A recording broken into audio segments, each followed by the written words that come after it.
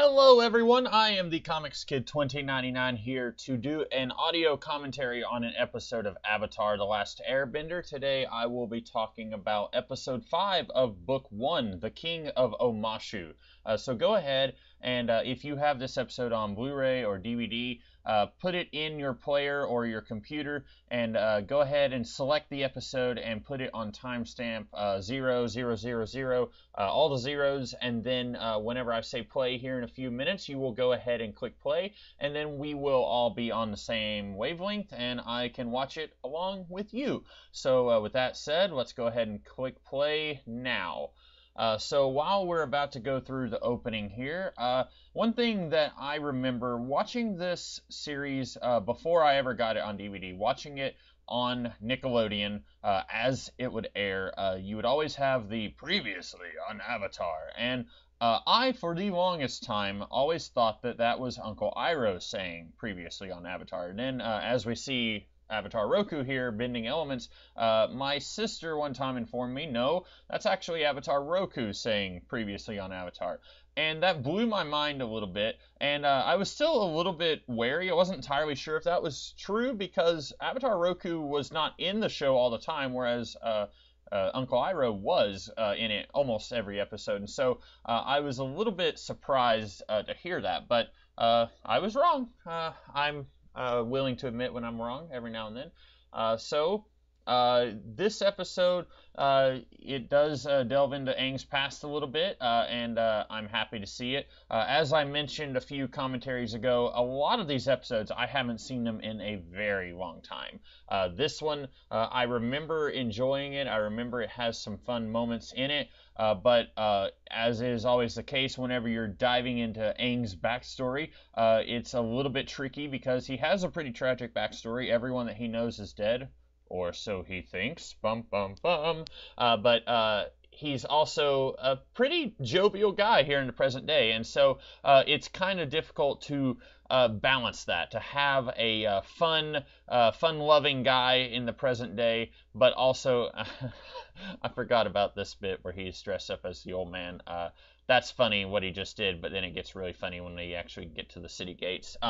Oh, this may be the first time that we see the cabbage guy. If you're watching along with me, let's go ahead and keep count of every time we see the cabbage guy, because I think this is the first time. Now, I liked seeing the cabbage guy in this series, but then whenever we got to The Legend of Korra, yep, there he is. All right, here we go. Okay, that's pretty good. That's good. So yeah, that's the first time we see him. Let's keep count of how many times we see him over the course of this series. But in The Legend of Korra, we actually had a statue commemorating him. And while now, come on guys, he's an old man, allegedly. You don't have to threaten to crush him with a boulder. Also, they throw a dude's cabbage cart off the cliff, but then they let these guys just walk on in with nary a word. Anyway, that's okay. It's a kid's show. I didn't necessarily have to have the cabbage guy commemorated with a statue in The Legend of Korra, especially when, at least early on, there were characters in this show that I liked a whole lot more than, say, Katara. And I mentioned a few episodes ago I wasn't a huge fan of Katara. We never do get to see Toph until much later in the series. But then, we get a statue of the cabbage guy. But anyway, that's okay. I'm not talking about Legend of Korra. I'm talking about Avatar right now. I really like how Aang plays his old manness right there. They are serious about, of course, as we know, the Earth Kingdom was besieged in not Omashu, but Ba Sing Se was besieged in the past. Actually, I don't know if we know that or not. I can't remember when we find out that. I want to say that Admiral Zhao said something to Iroh about besieging Ba Sing Se back in the day, but I can't remember if he actually said that in the episode. And you know what? I just watched that one not too long ago. I should remember that, but I don't. That's a really good animated face right there. I really like whenever they're able to make a character have a kind of, not necessarily a creepy face, but have a little bit of a sinister grimace, if you will, whenever Aang kind of narrows his eyes a little bit. I like the way that's animated. It looks really good. So we are told, I don't know if we're ever told this in the series, but I know in extra features, some of the people who worked on the show said that the Avatar has a much longer life than the average bear. I think we were told that Avatar Kyoshi lived like 160 something years, and so it makes sense for someone like the Avatar, someone with Avatar powers, to live a really long time. And I'm going to go ahead and spoil this if you've never seen this episode, which if you are listening to this commentary, I'm assuming you have seen the episode before, but I'm sorry. The comedic timing here is great. Anyway, so Boomy somehow is still alive 100 years later. He's like 112, 113, and he's not an Avatar. That I don't think that's ever explained, but oh, speaking of comedic timing, this is good, but then when they land briefly in the person's apartment, oh no, this is it. Where it does a little freeze frame there. That was really good. I thought they went in someone's apartment too, but I could be wrong.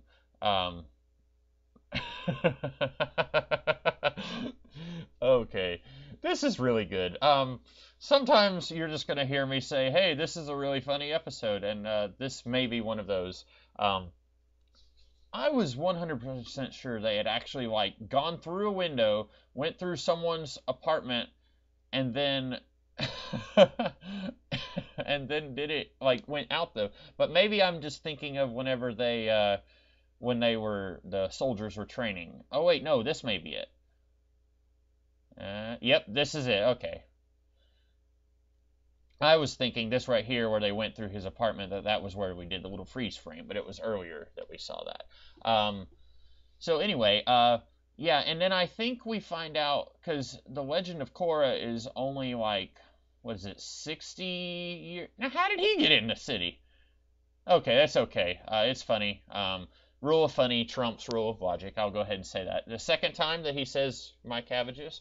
Um, so I think Aang only lived. He dies like. Now I wish I had like my phone with me. I don't have it, but I believe the Legend of Korra is like 70 years after the events of this series, and so Aang lives about 60-ish years after this. And we are told the reason that he doesn't live as long as, say, Kyoshi is because he used up a lot of his avatar power in the ice cube, or in the ice glacier thing. And so that, I guess that makes sense.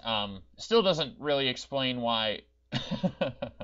Still doesn't explain why Boomy is still alive, still 112 and still kicking. But that's okay. I don't necessarily need an explanation for that. Now this is we get to see like a dead animal, and not just like sausage patties, but like an actual dead pig on the table. I'm kind of surprised that Nickelodeon that they were able to get away with that on a children's network. Um,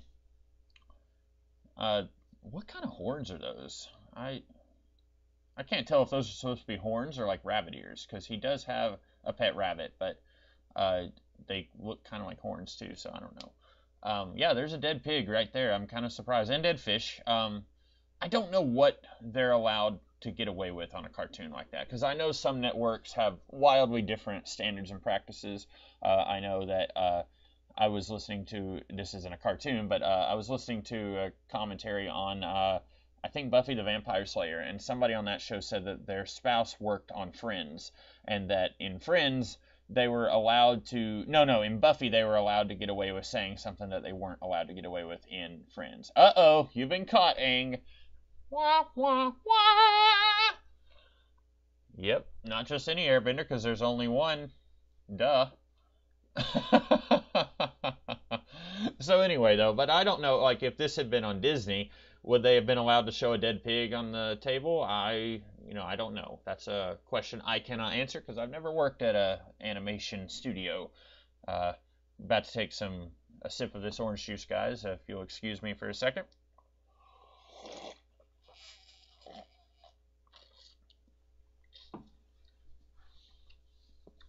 Yeah, you got to give these guys their credit. They're good at their job.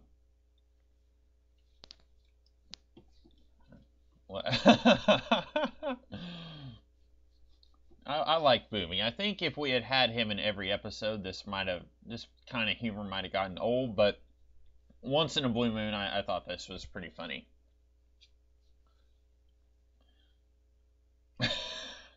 This bit with the chambers, the new refurbished changer, that's pretty good too. Um, so I'm curious and I can't remember if I mentioned this whenever I was doing a commentary on the previous episodes, but I'm curious if they're ever going to do another cartoon set in this world because I never did finish watching The Legend of Korra. Not necessarily. I didn't have anything against the show. That was when that show first started. That was right around the point when my sister, she moved, and so we tried to I would postpone watching episodes until she would come to visit. So we'd sometimes watch 5 episodes when she'd come to visit, and it got to where it was just more difficult to watch the episodes. Her visits became a little more infrequent because she moved further away, and so it got to where I didn't finish watching the series. I only got through, I believe, book 2 of The Legend of Korra, and I can't remember how many books there were. Oh, he's too fat, guys. Oh, this is animal cruelty. Come on now. Anyway, so I never did finish watching The Legend of Korra, and I didn't like it as much as I liked this series. I'll go ahead and say that, but I didn't stop watching it because of raw feelings towards it. I'll just say that also. But I do think it'd be cool if we could get another series set in this world.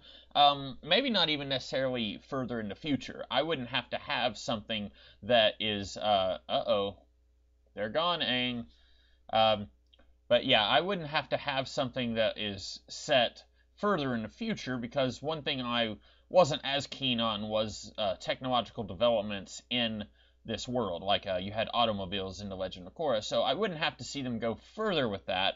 I think it'd be cool if you could do something maybe set in between Last Airbender and Legend of Korra, and not necessarily featuring all of these characters. You could do something set in Ba Sing Se before it becomes what was the name of the city? Republic City? Did Ba Sing Se become Republic City, or was it something else that I don't remember? Obviously, you can't answer me right now, but maybe you could do something set in that city before the events of Legend of Korra. But I don't know. I believe right now, what are their names? DiMartino and the other guy, Konietzko, Brian Konietzko and Michael DiMartino. I believe they are working on original graphic novels set in the world of Avatar and The Legend of Korra, but they are not working on anything in animation at the moment. But if you guys are fans of this series, I'm just kind of going all over the place right now. If you guys like this series, I would recommend The Dragon Prince if you have Netflix. There's 2 short seasons right now as I record this episode. I enjoy that series. It's at the moment a little difficult to kind of figure out where I'm going to stand with it when it's all said and done. But at the moment, 2 seasons have come out, and I enjoy what we've had from it. And it's got a couple of Avatar alumni who have worked on it. So it's going to be kind of sort of a similar experience as what you're getting here. Very different because with Avatar, you've got a whole lot of standalone episodes and an arc that doesn't feature as heavily in each episode, whereas in The Dragon Prince, the arc features a lot more heavily in each episode, also because you have shorter seasons, so the arc is, ooh, that hurts me just looking at that. That rock is moving pretty fast there on Sokka and Katara.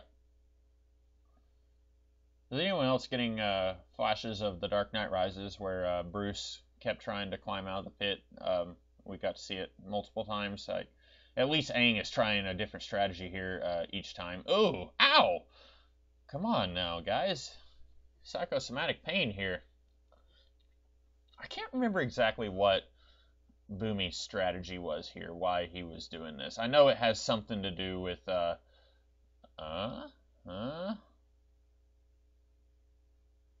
we go. It didn't even take him that long. I think it took Bruce that much time just to do one attempt to get out of the pit.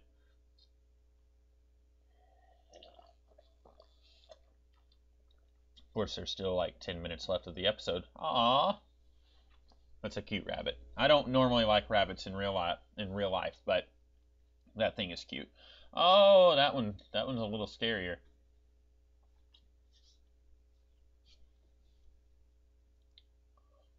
Now, I don't remember, because obviously the big giant rabbit is Flopsy. I don't remember what it is that makes Aang realize that that is Flopsy.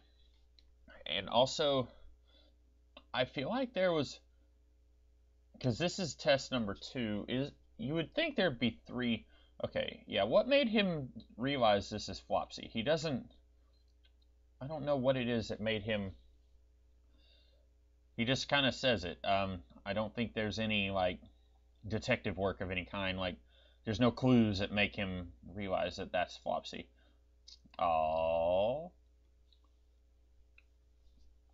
Okay, but there is going to be a third test, I think. And now I'm,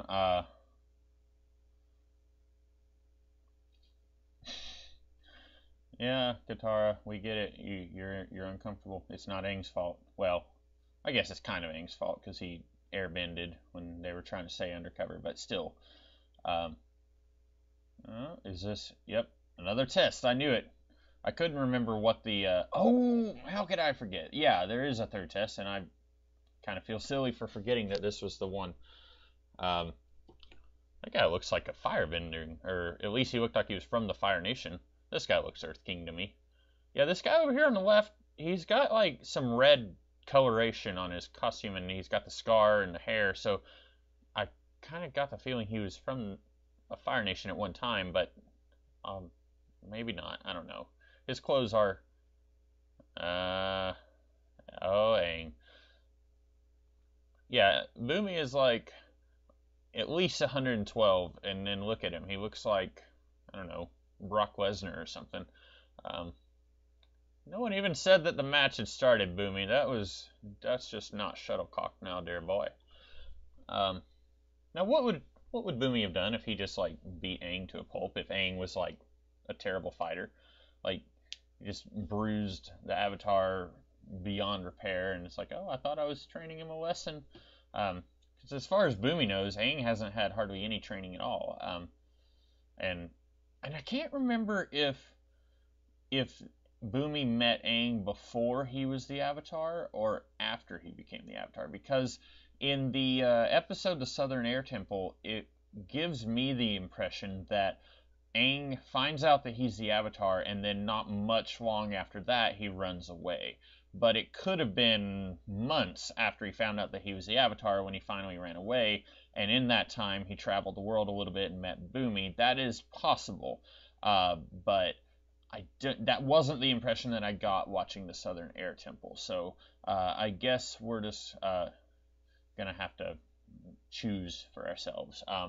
Because I guess it's also possible that Boomy met Aang before. Well, I don't know.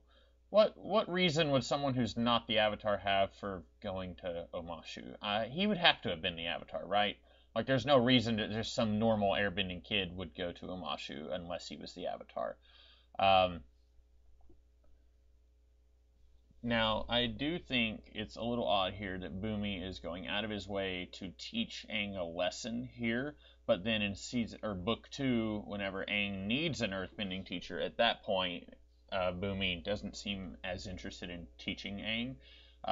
That's a little odd, but I guess at that point they realized, hey, we're going to need to find a teacher for Aang, and we don't want it to be Boomy. We want, because I'm pretty sure even this early in the series they had a pretty good idea what they wanted to do, at least with Toph.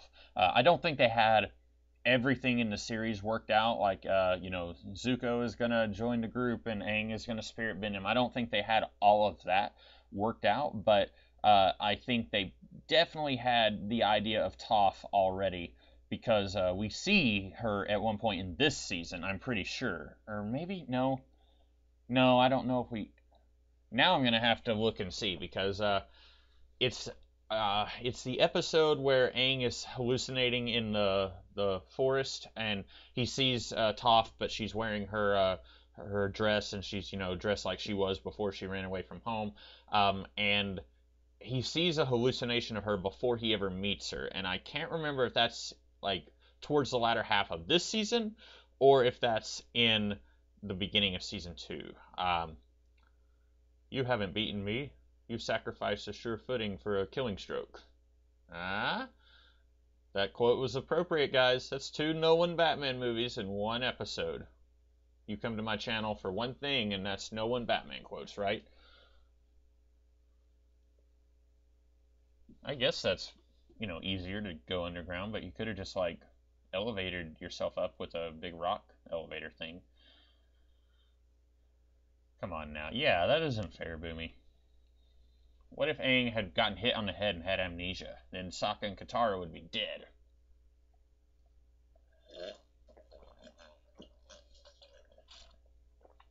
I wish you guys could taste that orange juice. It's really good. My name is Khan. That's something that you guys might not know what I'm talking about unless you're watching the episode with me. Boomy just asked, "What's my name?" I'll give you context for that one. Rocky. Okay, that was good, Sokka. I'll give you that one. That was really good. Don't go chasing waterfalls. I should have sang that whenever he was trying to get the key. I was too busy giving you No One Batman quotes.